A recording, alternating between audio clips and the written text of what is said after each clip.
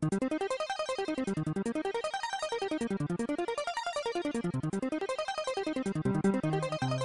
guys, welcome to Tech Crush. We're starting a new segment today called This Week in Science and Technology.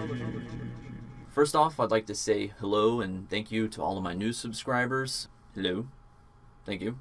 And also I'd like to say sorry to a lot of my old subscribers. I haven't been able to put out videos here lately. I just recently had a new baby, so life has been fucking chaotic for me. This is baby Melody. This is the reason I haven't been able to make very many videos recently. So, say sorry, Melody. Okay, she's not going to. Okay, so now on to some of the big stories that happened this past week, or so. A data protection company in Hong Kong has uncovered a website that has been streaming thousands of webcams in the US, France, and Great Britain. Remote access to these webcams have been gained through users who have left their default passwords unchanged. The feed is originating from a site that's based in Russia. It's being rerouted to a couple other places to try to hide its trail. Authorities have not released the site's domain in order to try to stop more traffic from flooding to the site. Some of these webcams are showing like babies in their cribs, home security systems, and other types of personal video streams. We actually have some of the sensitive footage that was collected by one of these webcams now. In the bathroom.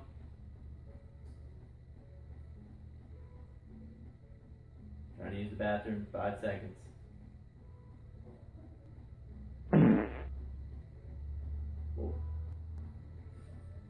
Just another reason to make sure you have a strong password on everything that you have.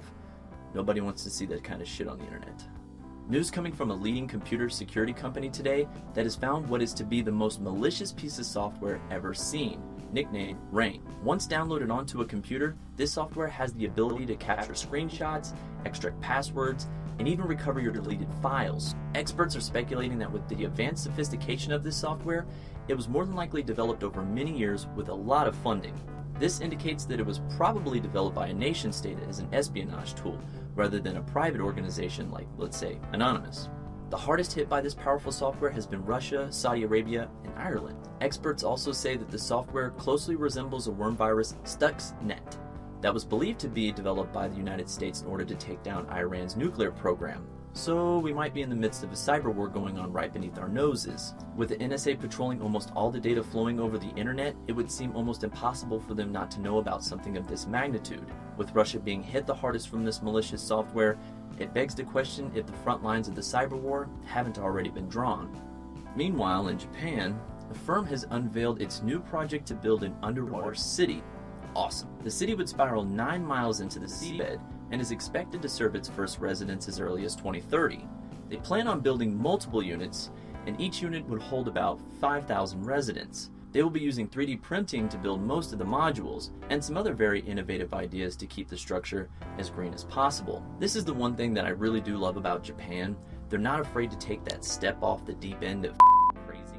And when it comes to innovation, that's really what it takes sometimes. Also noted, the designer of this project was the same guy who proposed a 250-mile wide solar panel belt on the moon that would supply energy here to Earth via lasers and microwave stations. I think this guy might actually be a Bond villain of the future. I'm not for sure, but we'll see.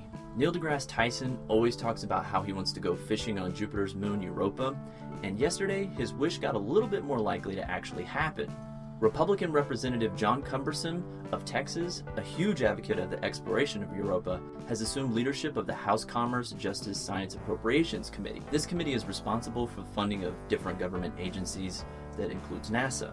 With Representative Cumberson on their side, NASA actually stands a fair chance of being able to fund a mission to the icy moon. There are a lot of other factors that might actually gum up this plan, but we won't know anything for sure till the 2016 budget requests come out in February of next year. So fingers crossed. Speaking of space news, NASA also outlined their plan for the next 15 years of space exploration.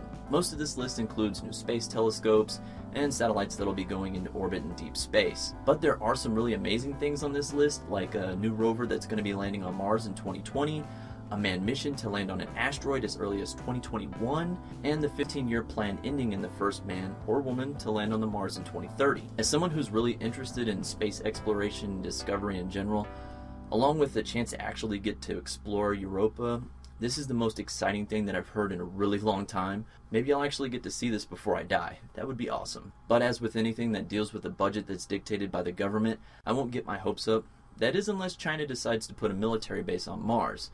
Then you can guarantee that we'll actually be there by tomorrow. So guys, that's just some of the things that happened this week in science and technology. If you like this episode, feel free to hit the like button, share it with your friends, and don't forget to subscribe to TechCrush if you guys want to keep seeing more videos like this. Also, this is a new thing that I'm doing. If you have any advice to make things a little bit better, feel free to leave it in the comments below. My name's Malcolm. I hope to see you guys here next time on TechCrush.